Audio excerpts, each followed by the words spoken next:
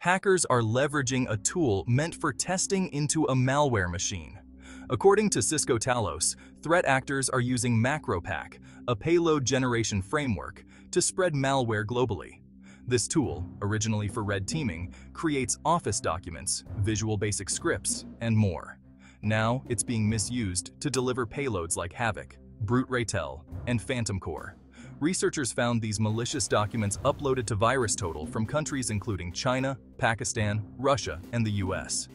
Each document contained 4 non-malicious VBA subroutines, unobfuscated and unique to these attacks. The lure themes? Everything from generic macro instructions to official-looking military documents. Hackers are even using advanced MacroPack features to dodge anti-malware detection.